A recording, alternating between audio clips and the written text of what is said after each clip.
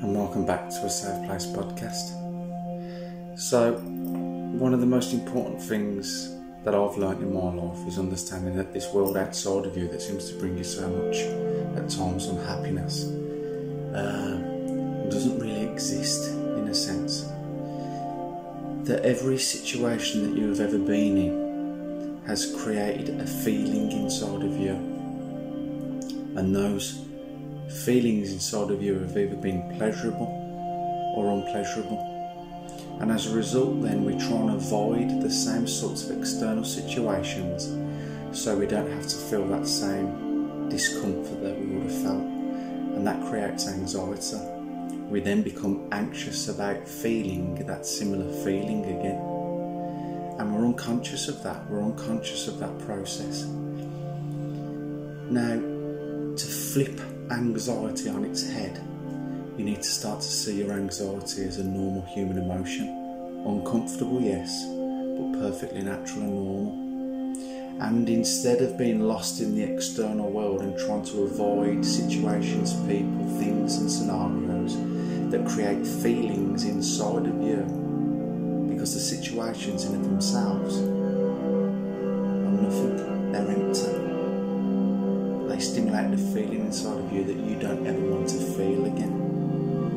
And it's that unconscious avoidance of trying to not feel that feeling that creates more anxiety.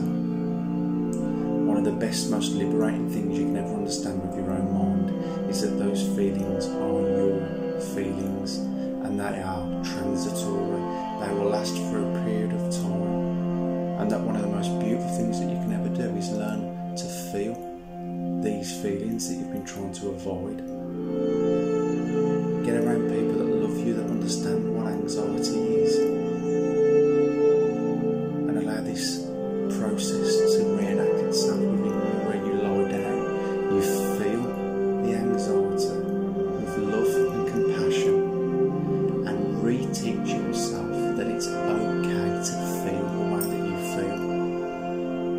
This world, this culture at the minute, tells you that because you suffer with anxiety, you suffer with a mental health condition. One of the most natural emotions on this planet, felt by every living organism, is deemed to be wrong. And that only creates even more anxiety, because you think now that there is something wrong with you for feeling anxious. Tune in to a Safe Place podcast and learn more about what anxiety is, and learn how to free yourself from the burden of avoiding that feeling, and embrace your humanity, embrace the anxiety. It means you're alive, it means you are human, and it means that you're okay.